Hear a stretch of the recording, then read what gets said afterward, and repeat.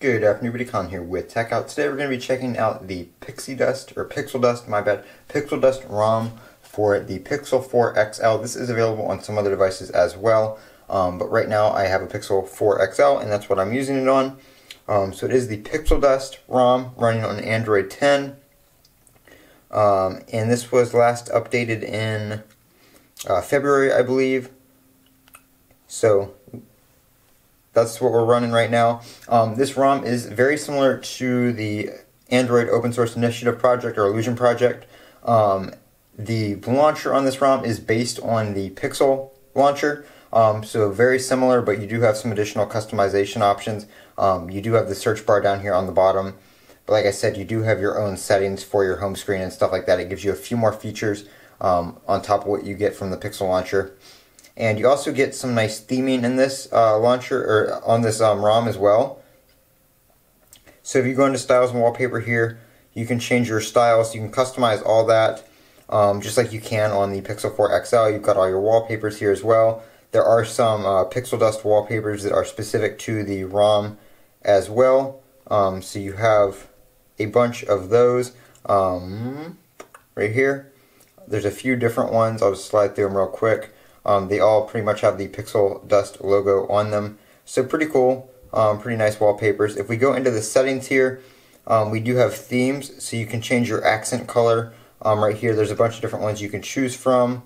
You got your stock ones, your default, everything like that. You can change your font type, all different kinds of fonts in there. Oop, didn't want to do that. Change your font type, you can change your icon shape, your quick settings toggles. You can change the shape of those as well. You can change the theme. So you have your Google Dark theme, which is, okay, I don't know why that opened, but you have your Google Dark theme, which is like your gray.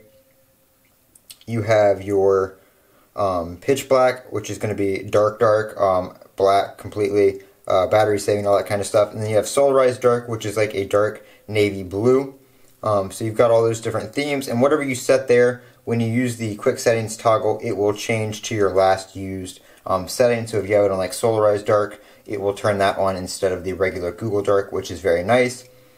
Going back into settings here, we have your PixelDust settings. So I don't know why that keeps happening. So we have your PixelDust settings here. You can customize your status bar, your clock location, all that kind of stuff in there. Your battery settings, your icon, percent, all that kind of stuff.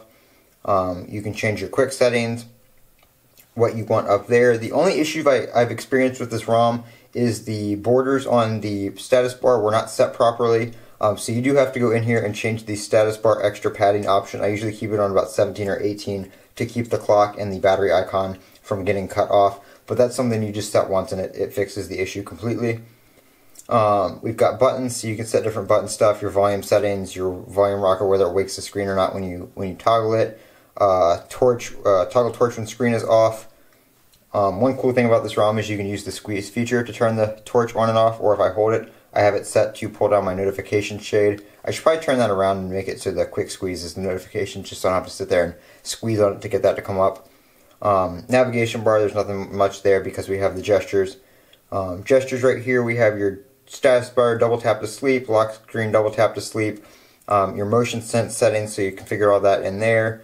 Your active edge, like I said, your short squeeze, your long squeeze, you can have those do a whole bunch of different actions, totally customizable. Lock screen, we have your battery info, whether you want your battery info to show when you're charging. Fingerprint, that doesn't matter for this ROM for this phone because we don't have a fingerprint sensor. Lock screen, we're just there. Power menu, you can choose what is shown on your power down menu. If you want restart, all that kind of stuff. Screenshot, like if I hit restart, we should get the advanced restart options. I'm not seeing those. Yeah, I don't know where those are. I might be under that one, but I don't want to hit and restart it right now. Notifications, you can customize a active edge lighting notification thing. Couldn't get this to work. I did have it turned on, but I wasn't getting the edge notifications, so I'll have to play around with that a bit. I don't know if there's a bug in it or if I just wasn't using it right, but whatever it may be. And then under the miscellaneous, we have your wake up on charge if you want the screen to turn on when you plug it in, or like I said, this is your padding section where you can change the padding of your status bar and all that kind of stuff. So that's all your customizable settings. There's a few more things in here, like it shows the battery temperature and that kind of stuff, but not much else throughout the regular settings there. So that is the PixelDust ROM on my Pixel 4 XL. I'm Colin with Techout. Don't forget to comment, rate, and subscribe. And as always, have a great day.